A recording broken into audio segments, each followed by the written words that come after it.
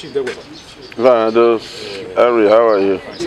The last time we spoke to you, sir, we talked about preparations for the election, and just a few days away, and you being the coordinator of the People's Democratic Party for Saturday local politics. Tell us how is preparations and how upbeat are you going into the election? Our preparations is something I want to say has been so hectic. Yes, I quite agree that you people know me as one of those who has always been very close to the grassroots, and any election that concerns campaigning at the grassroots has always been my watchword. Although hectic, but it's a terrain that a very familiar terrain to me.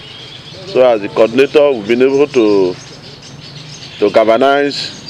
I've been able to reach out to the people, that is the electorate, and it's looking very, very good for us, the PDP, and by the grace of God, we shall end the praise on Saturday 18th of March, of this Saturday. Let's draw your attention now to a trending interview by APC chieftain in Native West. We're talking about Chief Dr Wilson Omene condemning the endorsement of Oborevwori by his older brother, the former UPU President General Cyril Ogodo, saying that the election Deltans should focus on their best, and the Osu federal constituency has no right to say that the election is now their turn.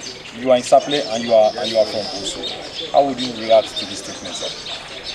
In any case, I think that statement was quite unfortunate, coming from somebody that I've always said in every of my interview concerning him, Dr Wilson Omene. In every of my interview concerning him, I've always said that he's someone that I have tremendous respect for. But this statement right now, this one is quite unfortunate, really, really unfortunate. And concerning someone that the whole of Urobo had respect for, the person of Chief Joe Omene. That man is a man that I can tell you that is not a man that you can say, okay, maybe for pecuniary reasons that the man has been bought over, or that the man there is something that is influencing the man. This is really, really unfortunate. We know Joe Omene to be a man of impeccable characters. We know him when he was UPU President General. Certain things that he did that may even annoy some of the other Orobos, but these things he did them after we realized that he did them out of sheer conviction, out of sheer respect, and out of sheer love for the Orobo people. Now, adopting Sheriff Oborevwori by his giving reasons, look at them very, very critically. Delta Central has 3 federal constituencies. That is the Ugele federal constituency, comprising of Ugele North, Ugele South, and Udu local government. The Ethiop federal constituency, comprising of Ethiop West and Ethiop East, and the Okbe, Uwie, Saple federal constituency. That is Yosu that you just mentioned. The Ugeles, you know very well, through Hebrew, they've gotten governor. The Ethiop, through Iburi, they've gotten governor. So if you are coming to equity, won't you come to equity with clean hands? Now again, he talked about credibility. If you put all the candidates together, go and look at the antecedent of Sheriff Oborevwori. If you are talking of credibility, then you should single him out. You should single him that is the only Urobo man that has not rubbed the name of Urobo on the mud, on the surface of this earth, or if you are talking of Nigeria. He's the only man that you can say that has closeness to the people. He's the only man who is a grassroots Delta, Pan Delta. He's He's the only man who does not have house abroad. He's the only man who does not stay abroad. Every weekend after work at Asaba, you see him at Osubi. He does not go abroad to go and spend weekend. He does not go to America to go and charge his phone and come back the next day. So among these people, who do you want to say is credible enough to rule Delta State? Is it those ones that has houses in America, that till tomorrow their wives, their children, they are all in America? They don't have any stake here in Delta State. The only stake they have here in Delta State is to come and loot Delta State. They want to condemn PDP, and meanwhile there are those that we are bringing PDP to their knees before God remove them away from PDP. Look at the whole of them. Who mentioned them, name them one by one. This head, Wilson Omene, he was chairman of Ethiopia's local government. What did he do? What did he do? It was during his time that Ethiopia West, Mosoga in particular, where he comes from, they've not had light. What is it that they are even saying that APC should come and rule Delta State? What has APC provided at the national level? What have they done to Nigerians at the national level that will even make any sane human being to say he wants to go and cast his vote for APC? This is really, really unfortunate, coming from a man that we all respect.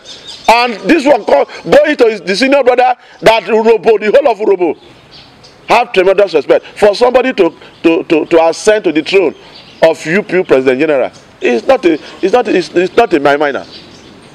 It's not something anybody can toy with. So for any statement that Joe Omene has made, they are correct statement concerning the equitable distribution of power in Delta Central. That is number one. Then two, to talk of the statement coming from Wilson himself. Then Sheriff Oborevwori is the only credible candidate that should be elected on the 18th. But by the grace of God, coming this 18th, Deltans will troop out to go and vote for a man with the street credibility. I've always said it. For those that are condemning Sheriff Oborevwori, the sun of righteousness shall rise for him on Saturday, 18th March 2023. We saw what happened during the presidential election, the uprising of the obedience movement, how they delivered Peter Obi in Delta State. Are you sure that, do you think we are going to see a repeat of this come March 18th? The Obi movement is a fallout of the failed government of the APC. Everybody know it now. The Obi movement is a fallout of the failed APC government. People are tired. They are tired of the APC government, in quote. But meanwhile, the same APC government that has rigged out all other candidates, the same APC government is now wooing the Obi movement to say they should come and vote for them. Is that not stupidity of the highest order? Is that not wickedness? But let me tell you, that movement is a movement to liberate the country. Delta State has always been in safe hands. So by Saturday, some people, they are trooping out to vote Sheriff, because they only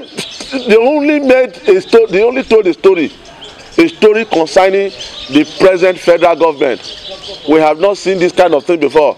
This present federal government, everybody is tired, especially the youth. They were tired of the federal government, the APC government, in everywhere they are. It is you will see what they will do. Anywhere the APC are in the whole surface of this country, they are going to remove all of them. But Delta is in safe hands. I can assure you, and you will see the result on Saturday. Let me remind you again that by Saturday, the sun of righteousness that rise for Right Honorable Sheriff Francis Oborevwori for him for the elections.